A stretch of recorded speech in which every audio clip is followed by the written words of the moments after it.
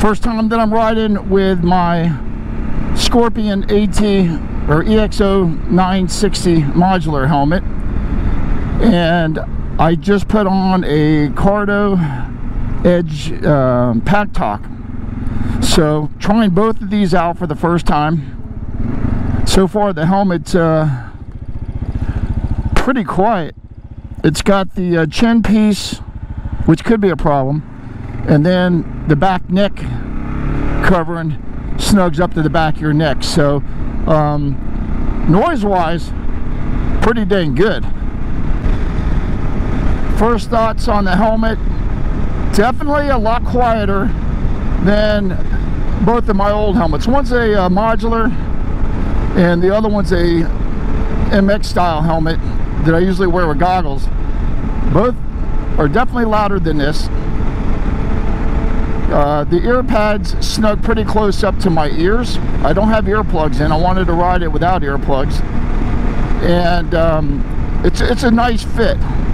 Now, one thing I'll say about this helmet is I went by their size chart, Scorpion sizing chart, and it recommended a 2XL.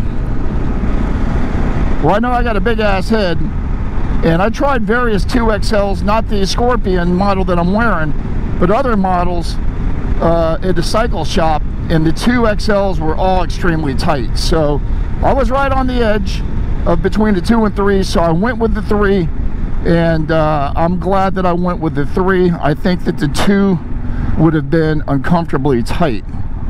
Also, while I was up to riding speed, like 55 mile an hour, going slower now, but I didn't have the sail in effect with the visor.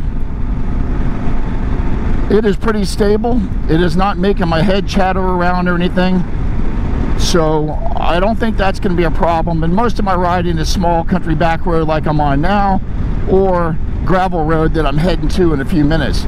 So far I got to give it a thumbs up.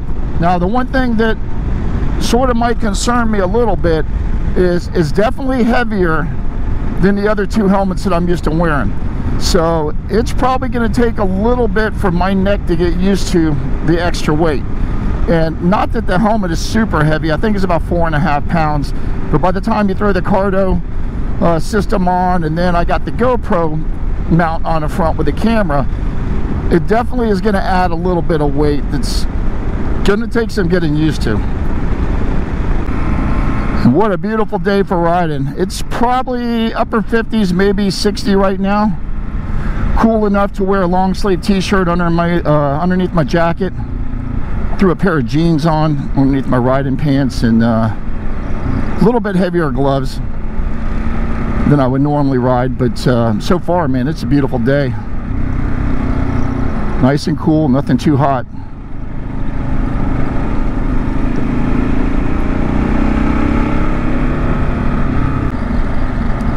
Also, I scored huge this week. My cousin had stopped by, we got a place in our city that I guess buys pallets. Then they turn around and they take them to a store and they break the pallets open and they sell individual items, and pretty much about anything you can imagine they have. Well, he had called me. I missed his phone call because they had 2 new Anchor Michelin Wild Adventure tires. And the Anchor is what I currently run on the back of the KLR right now. And they had the brand new front one. He wasn't sure of my size, so he didn't buy the tires. So when I finally, he texted me, and I saw the tires, and I'm like, oh man, are you still there? And he's like, no, I'd already left. So I should have called the store and said, hey, hold them, I'm on my way. But it was in the middle of the work week, and I'm like, yeah, I don't want to seem too eager. They may jack up the price. But they were only asking $65 for the front tire, Michelin Anchor, and $75 for the back tire. So I may or may not have broke a few speed limits getting over to the store. When I got there, they did still have them. Brand new tires, no defects or anything on them. And I went ahead and snatched them both up. And when I went to the counter, the lady behind the counter said, all right, it's $65 total. And she'd only charged me for the one tire, thinking they both came as a set. Well, I was honest. I was raised to be that way. So I told her, I said, no, I said, that's just for the front tire, the back one's $75. So she thanked me for my honesty. And I got both tires, brand new Michelin Anchors, out the door for $139 for the front and rear. So that's a score, because the Anchor that's on my rear right now, I think I paid like $190 when I bought it. So got a great deal, and left feeling good that I didn't take advantage of the lady, because I'm a firm believer in karma that'll come around and kick you in the ass. And honestly, the last thing you want on a motorcycle is bad karma, juju, when you're out riding. So that was my best score of anything in quite a while. $139, 2 new Michelin Anchors.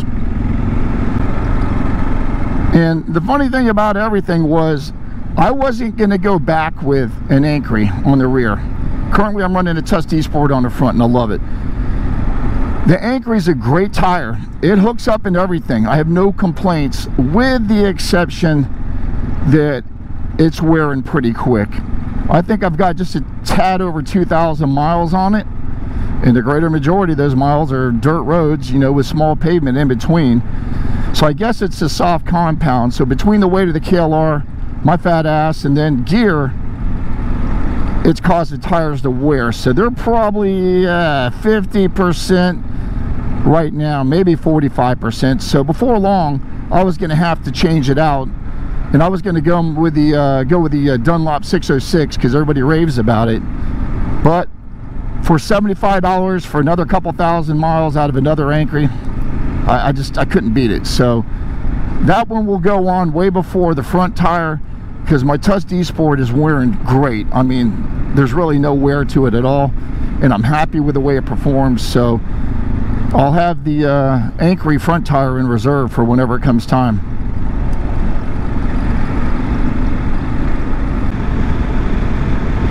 Also, for the first time, I am riding with my homemade pannier racks, a quick release that I made. It's on a previous video. And my Tuss bags that I bought and put on, the soft bags. The OEM ones, one of them got destroyed and the other one was scratched up, and I just had a hard time paying $700 for replacements for scratched bags, or OEM bags I should say. So I went ahead and made my own quick release pannier plates. Ran me about $100 to do it. It was a fun little project. And I think I got the 2 bags. They're 27-liter bags. I think I got them for $120, $125, something like that. So about $225 between the bags and the quick release plates. So not a bad deal. First time out riding with them on.